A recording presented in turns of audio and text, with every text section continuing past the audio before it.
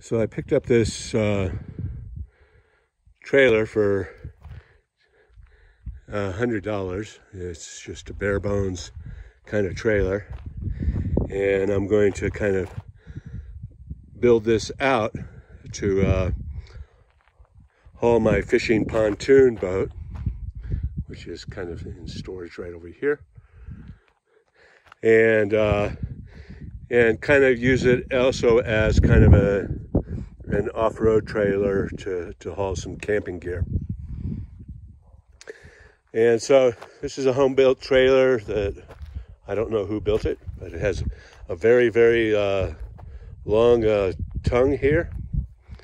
And then the suspension is off of a vintage VW air-cooled Beetle. And the tires and wheels, well, the wheels are also vintage Volkswagen wheels. And so it's got 15-inch wheels, and so I can put some at least a good 15-inch tire on there. Tires were probably worth the price of the trailer just in themselves, and they're in pretty good shape.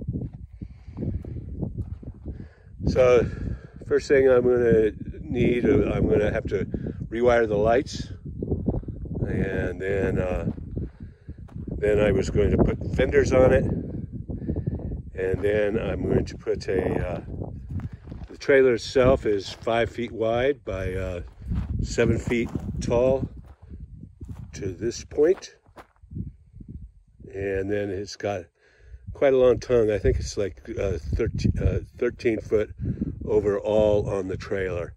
And so I may end up cutting that down to be a little bit shorter, and maybe switching the hitch from a 1 7/8 to a 2-inch hitch, so that it would be a little bit sturdier and more standard. Then I went ahead and purchased some fenders. My plan is to mount the fenders in about this configuration, so that they will either bolt or weld to the frame here and here. I haven't decided quite which. And then it will also be on the inside, where I'm going to put a frame rail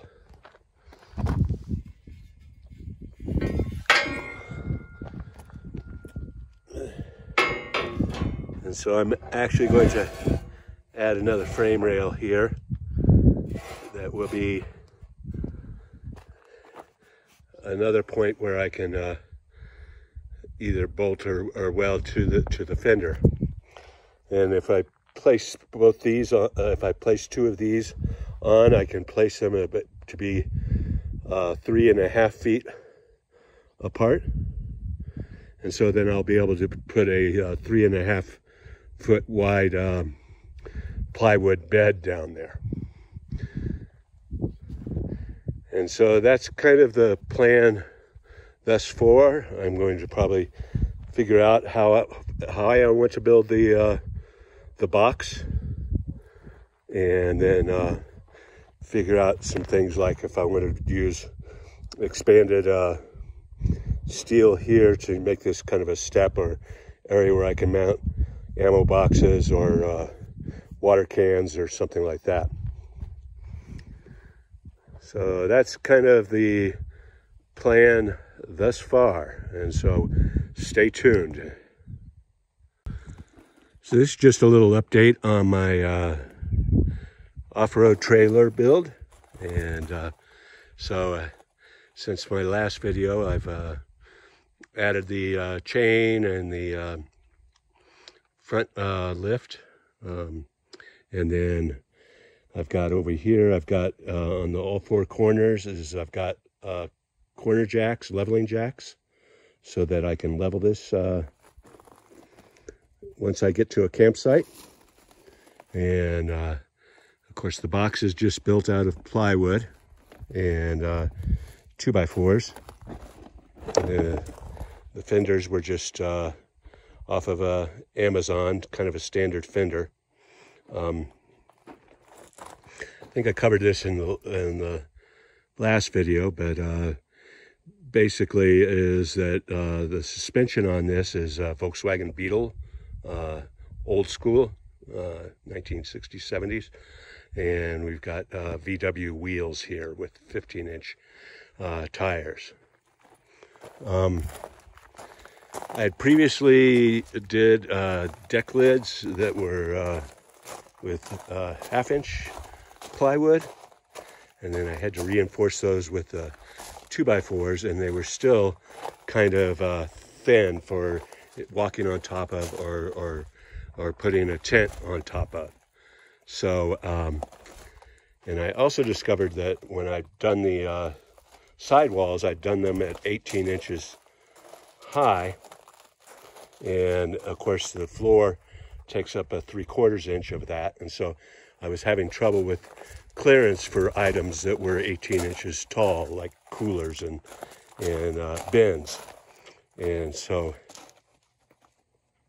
what I did then is put another rim around the side with 2x4 to raise it another 1.5 3/8, something like that. And so that will give me a little bit more clearance in there so that I can maybe fit coolers and bins. And then I went and upgraded the plywood to 3/4 inch ply up here. And I didn't bother with getting like marine ply or anything like that. I just got some standard CD ply. And then I've primed that with Kills, and I'm about to paint that with a coat of enamel paint. Okay, so here's another video for the completed off-road utility trailer here. And so since I did the last video, is I kind of got these deck lids finished up here and painted, and then I've got, you know, just kind of a old cooler strapped here to the front that I can kind of use as a dry box or a cooler if I need it. And I'll do a little bit of a walk around here. And so we've got the tailgate here, and I did get this trailer finally get registered. I just have a standard kind of flip down tailgate here that I can use as a surface here, and then that's supported. I still haven't got that quite rigged yet, but that's supported by nylon straps. And the reason I kind of went with nylon strapping was, you know, kind of chains, if you use them, they kind of, whenever you're driving down the road, they're always kind of rattling. And so I thought that nylon would be just as strong and a little bit less noisy. I still haven't quite completed hinging these deck lid pieces, but basically this deck lid piece will hinge up like this, and then it will flip onto the center deck lid piece. And I probably should paint the bottom of that as well. And I've got some camping gear in here already, and rafting gear. And then on this forward deck lid, I was going to have that hinge this way over onto that centerpiece as well, but then I decided, because of, you know, wind flow and when you're driving down the road, that you don't want that lid to, no matter how well you get it down, I wouldn't want it to ever flip up and tear off or anything like that. So I'm going to hinge it actually on the front here, so that when I hinge it up here, I'm just going to kind of mock this up. Hold on just a second.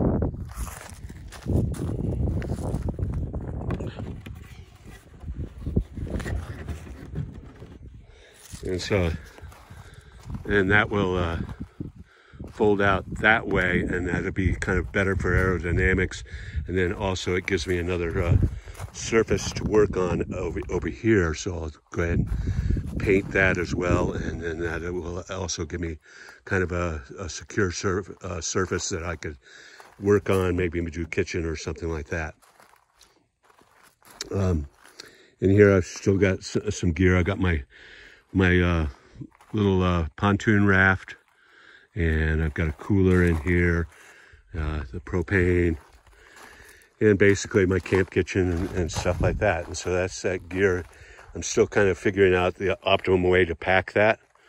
But the main kind of purpose of this trailer is that I can, when I close all the deck lids here,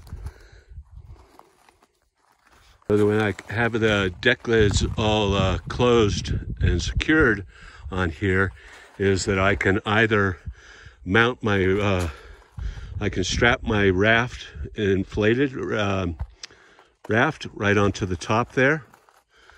And then, that way when I go to put it in the river, is I can just basically walk that off the back of the trailer, and then all the gear for the raft would be inside the trailer. And so that's kind of the primary purpose of this trailer. And if I want to go kind of car camping with it, or overland camping, is that I'm hoping that this Volkswagen suspension is going to be a really good suspension for doing kind of overland stuff on on four-wheel drive trails and that kind of thing. And then I can actually my tent is almost the exact same dimensions. It's a 4x7 foot tent, and so I can actually put my tent, pitch my tent right on top of the deck of the trailer, and so that makes it a little bit more comfortable, gets it off the ground and out of the rattlesnakes, and so that's kind of and so rather than go with a real expensive rooftop tent or anything like that, I figure you can might as well just kind of I can strap down my tent on the top of that deck on that trailer. I can put my cot in there and sleep really well. So that's my utility trailer build, off-road overland utility trailer build. There's still some to-dos on there, of course. Is that I need to change the hitch over from a 1 7/8 inch hitch to a 2-inch hitch, and I'm thinking about maybe even going with that kind of the roto hitch kind of thing, where you could really mount it on a serious four-wheel drive. And then I think I'm going to shorten that tongue slightly. I mean, it's like it's almost as long as the trailer itself, and so I think it'll still tow okay if I can shorten that up by a foot or two, and that will make that trailer track just a little bit easier. So that's kind of the trailer build thus far.